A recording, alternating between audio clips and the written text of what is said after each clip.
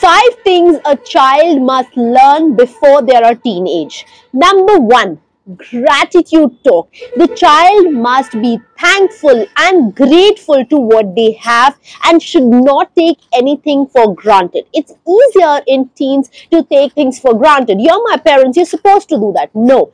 Let's understand even parents cannot be taken for granted. Number 2, learn a sport.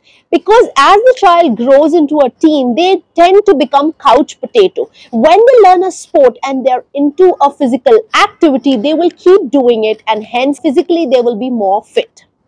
Number 3, they should be close to their own culture, and that's a very important reason that they should visit at least once a week their religious place. Number 4, they should study independently without micromanaging of the parents. They become too dependent on us for any kind of projects.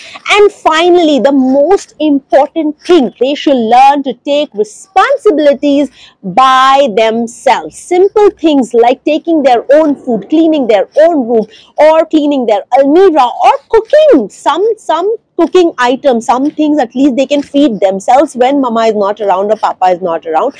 Hope this helps, and if it does, don't forget to leave a heart for me. Till then, happy parenting.